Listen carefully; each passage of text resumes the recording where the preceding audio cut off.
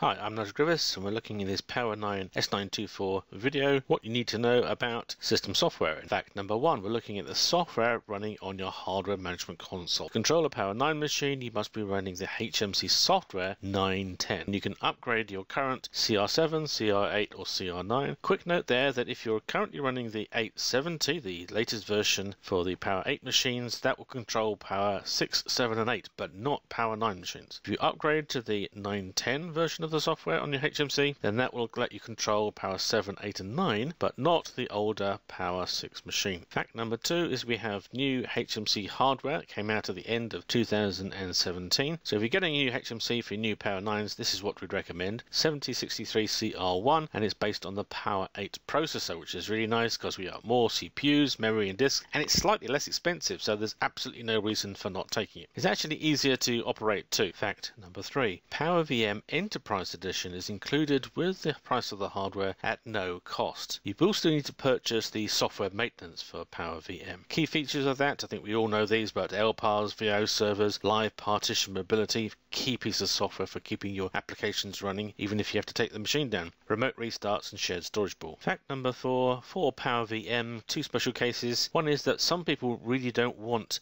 PowerVM. It tends to be single dedicated smaller machines running IBM I with a single application in it. We have a mechanism for sorting that out inside IBM. The other one is LPM. We can permanently disable this option. And you think, why would you want to do that? Well, there's some software vendors, namely Oracle, that will try and charge you double the number of licenses if you find LPM is available.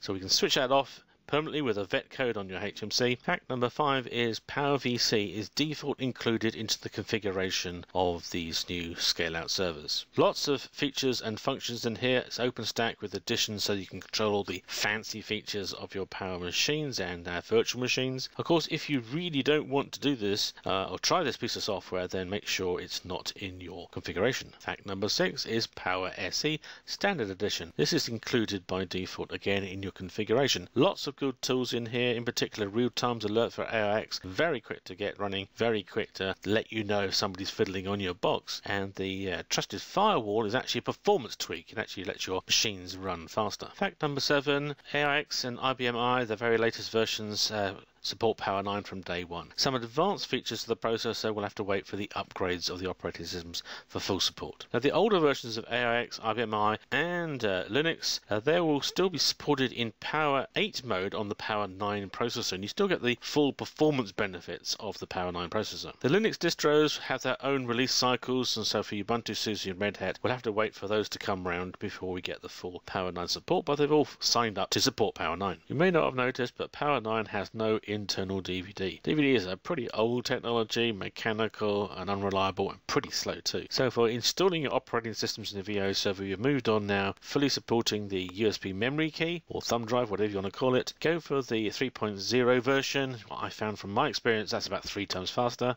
Copy your ISO image to your memory key and boot up from it. Of course, HMC and network install still works fine too if that's where you want to do it. IBM does supply an external USB DVD drive. One warning, do plug your DVD drives into the sockets at the front of the machine, not the ones round the back. So here's my list of the system software summary. Pause the video if you want to capture or read those. What's the take home I want to leave with you? Well, we have all the power system core strengths available in this new range of POWER9 servers. We have this new faster processor, larger memory, lots and lots of disk options and really fast adapters. If you've got workloads running on Power 7 or 8, well, you could just migrate those over right now and get the benefits of your POWER9 machine. We also had really good timing here because the standards for the DDR4 and the PCI Gen 4 were just available a few months before we released, so we could pick those up and get a great deal of future-proofing in these new machines. Well, that's it for the end of this 5-part series. It's been good fun, very difficult squeezing all the facts down into the minimum amount of time. Don't forget, give us some thumbs up, subscribe, or give us some comments. Only if we can prove that people are watching this can I do the same next time round. Until then, goodbye.